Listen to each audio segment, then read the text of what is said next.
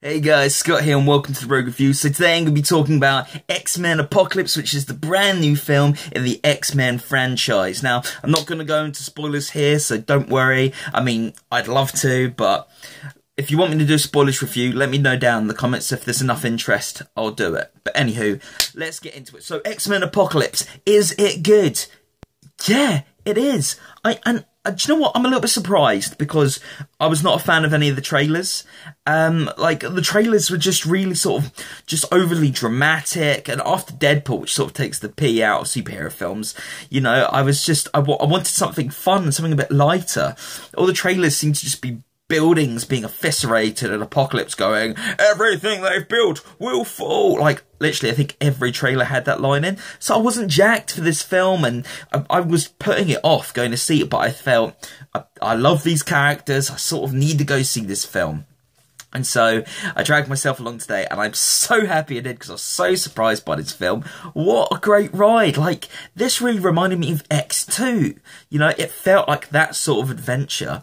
And now we're starting to get back some of those characters from the original films. You know, we've got Scott Summers and Jean Grey and Nightcrawler all in here, and I'm going to jump back into them in a second, but just to give you a little bit context of what the film's about, X-Men Apocalypse, essentially there's a bad guy called Apocalypse in ancient Egypt, and basically he goes around with his 4 horsemen, 4 powerful mutants that he imbues with great strength. And he goes around absorbing more mutants' powers, you know, so basically is becoming a god gradually. And he gets screwed over by his followers, and so he ends up encased underground for thousands of years until the modern day. Well, I say modern day, 1983, where he is awakened accidentally. And so Apocalypse rises up. He's going to assemble a new set of horsemen with mutants in the modern day, give them special powers, and then he's going to take over the world. He's going to kill the humans, and then he's going to let the mutants, the strong, rise up and rule the world. That's apparently his plan.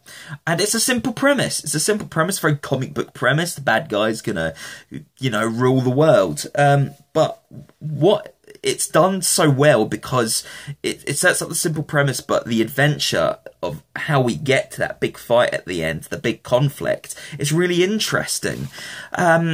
It's a proper ensemble piece. You know, we are jumping about all over the board with different characters, but for the most part of it, we are hanging out with Scott Summers, aka Cyclops, Jean Grey, aka Jean Grey, and Kurt Wagner, aka Nightcrawler. And so we're hanging out with them as they're sort of trying to help out the other mutants who are captured and under Apocalypse's control. And so we follow these characters, and these are the sort of the younger mutants, and so they're not proper confident like the Mystique and the Beast and Professor X. They're insecure, and it's refreshing. We with these new characters on this mission, and they're brave yet they're frightened by what they're going through and dealing with this. What this film does so well is you really get the emotional impact. You really feel it, how these characters are responding to these larger than life events. You know, they're larger than life characters because they've got superpowers, but they feel so real because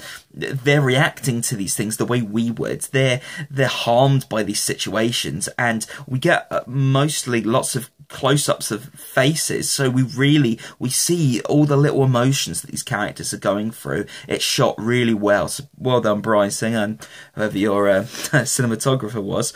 And so I really felt the characters of Jean Grey and Cyclops were really compelling here in a way they haven't been in previous films.